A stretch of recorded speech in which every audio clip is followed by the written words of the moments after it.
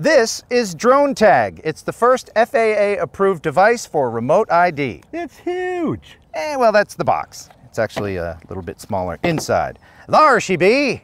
And we're here on the runway of Cornelia Fort Airport to put this through its paces. This is already approved in the UK, and it was recently approved here in the United States. It does have an FAA certificate of compliance. There's a link in the description if you want to see what that looks like. It's super fun because it's the government. Just a quick side note, we know you hate remote ID. I hate remote ID. The company that made the DroneTag didn't invent remote ID. It's like this, if I kick you in the nuts, oh my nuts, then you wouldn't get mad at the shoe company, right? It's not the shoe company's fault, but remote ID is a kick in the nuts to the drone community. How much does it weigh? 32 grams.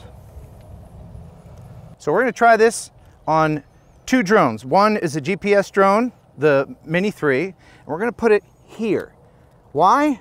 Because the top of the Mini 3 is sloped and the GPS unit is right here. If you took the top off, the GPS unit would be right where these legs intersect, and you don't wanna block that with another GPS unit. And we're gonna slap it on an FPV quad, see if it can keep up. Do you think it'll be able to handle it, Keith? Oh, we'll find out. The Velcro that comes with it, I don't know if I trust it. I mean, it seems like it's on there, but I'm gonna use some gaffer's tape just to be safe. Starting the DroneTag app. Where are we? We are here at this defunct airport. I already have chosen my Mini as the one that this is gonna track, and the lights start dancing.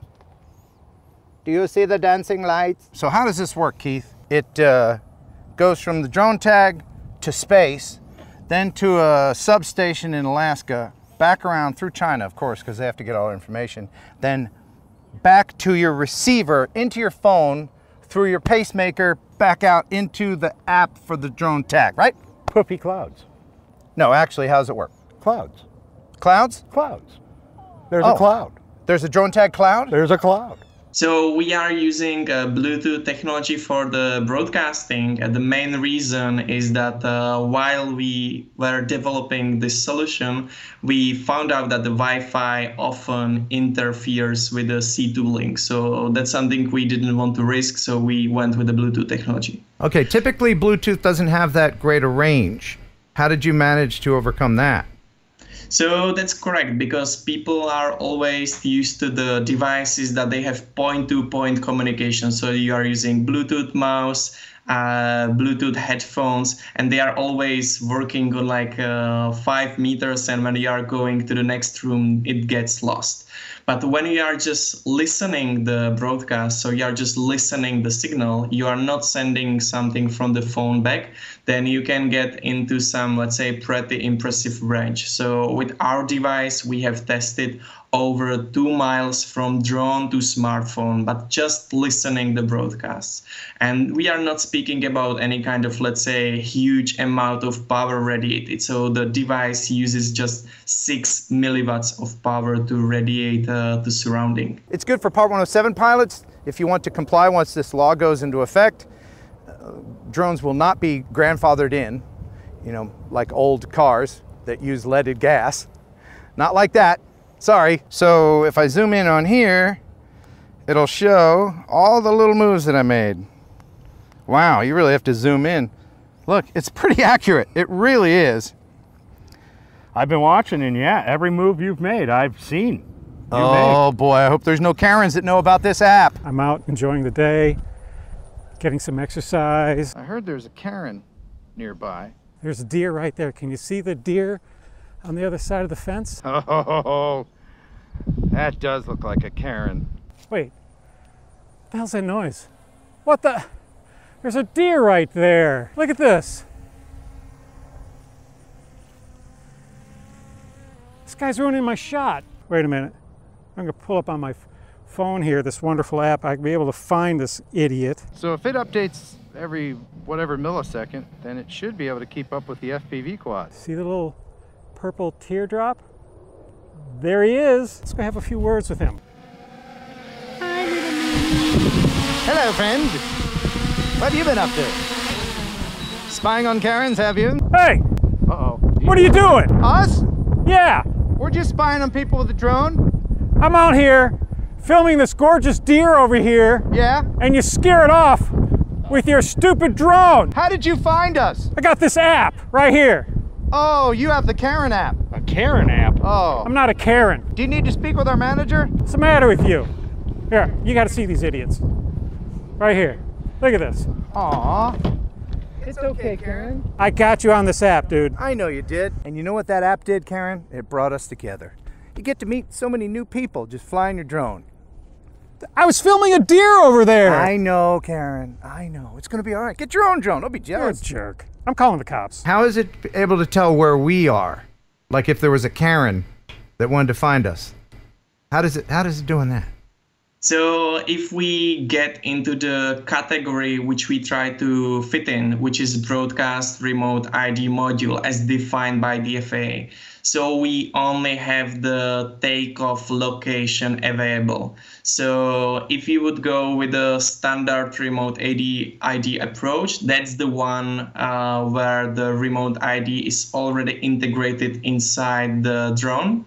Then you are getting real-time position updates about the pilot because you get the position of the ground station. But for the broadcast remote ID module, there is always just a takeoff position. So once you take off and move 1 mile, then the position will be off. Okay, is that the way it's always going to be?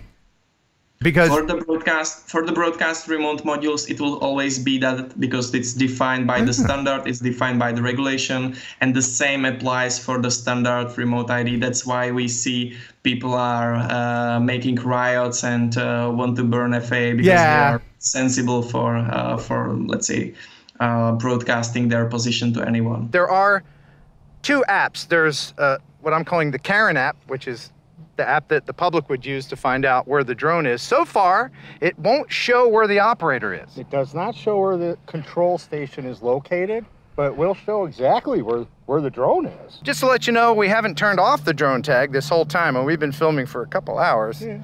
And the battery life on this is what, like 14 hours or something? 14 hours. That's really, really good for its size. Are you watching the Karen app? I'm watching all apps.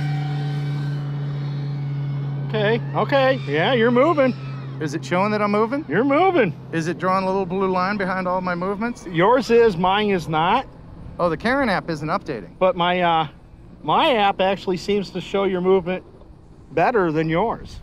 Well, you have to zoom in on my app. So, go in a little closer on yours. Oh yeah, there we go. So it is. Yeah, you're zipping right along. So I've got an altimeter in my OSD in the goggles here. I'm gonna go up to 200 feet because we have a 300-foot ceiling here at this abandoned airport. 200 feet, thereabouts. All right, 250 feet. And then I'm gonna just dive at us. Is it showing the altitude? Did it show it? Oh, it took a minute to catch up there. It did, okay. It did. What happens if I do Okay, I'm showing you going up. You're up. 59.6. You're dropping. Oh. Looks like it dropped in increments of 10. Okay, so. But yeah, it's following you real good. Wow, I'm surprised. I don't think it missed a beat, Ken. Huh. Your app will tell you where the drone is, but will it tell you where the operator is? At this time, I'm only showing the drone. So you can't tell where I am. I do not know where you would be at in reference to where you're at on the drone. There's something you should see on this. What? Let me close this out and reopen it. When I open it up, we're not in Prague, it's purple, correct? Yeah. That's you.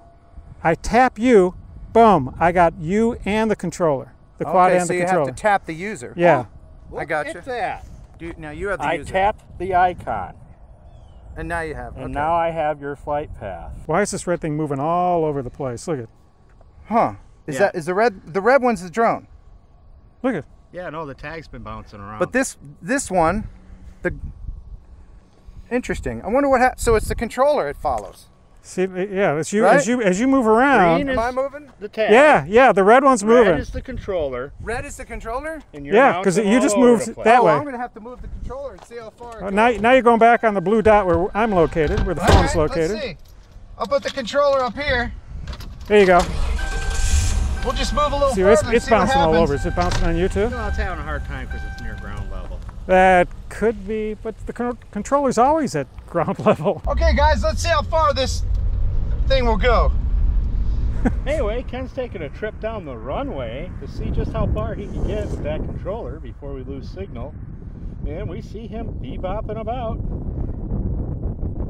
Look, I'm getting just a haphazard little bounce around. What are you getting? Yeah, it's a little haphazardy bounce around. It's not, because he's going on a but straight vector. There's something in motion, and it should be following that It's line. showing him near me right now. You know, if we go with a satellite view, we can see. It's showing us near us, not down the runway. Happened here. He's not going down the runway.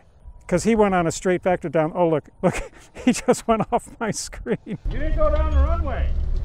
I didn't. No, you went off into the woods. Yeah. Oh. You're still off in the woods. Oh, am I? Yeah.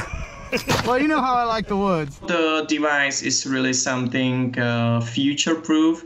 It's our flagship, and it's really meant to be used by, let's say, professional pilots, professional drones, weighing kilograms, and not, let's say, FPV pilots. So this is completely different group. We will be approaching differently in terms of price, in terms of size, and even durability. So this is really, let's say, for professional drone pilots that needs the flagship that will always work, has a dual system for the remote identification. It's the broadcast one to fulfill the remote ID mandate by the FAA, and it's also the network remote ID part when you want to do some advanced operations. This unit is designed and more oriented towards the professional pilot who might be doing fleet operations and has more than one drone that they're looking to operate off of a singular device.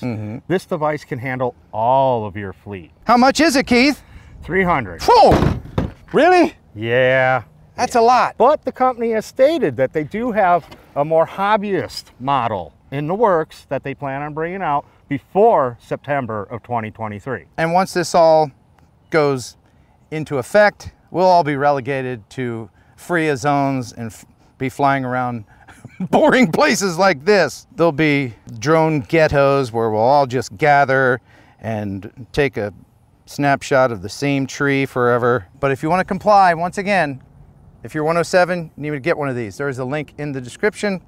One important question though, sir. Does it have a heat sensor on it? You know, I just don't think there is one. Oh, good. All right. There we go. All right. Well, thanks for watching. Thanks for subscribing. Until next time, buh. Are you all right? Why? Because this is saying it's 98.3. That's right, folks. Rock 98.3 WJLI out of Paducah, Kentucky. We can see Karen now on her phone. She has downloaded the app, and she is ready to foil our plan to have fun today. What do you think about that, Karen? You're not allowed to fly here. I thought so. I'm calling the police right Oh, yeah, you are. Do you think it can, Keith? I think if you strap it enough. What? Strap it enough. Strap it down.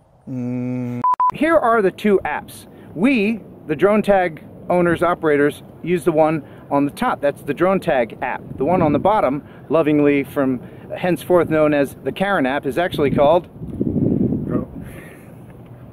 Line? Drone scanner. What's it called? Drone scanner. There it is. Oh, oh goodness. Now what camera was recording that?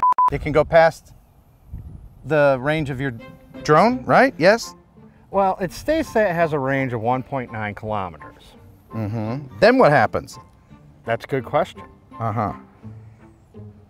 Want to find out? Yes. No, we can't see a Mini that far. I can barely see it now. But yes, I can still see it.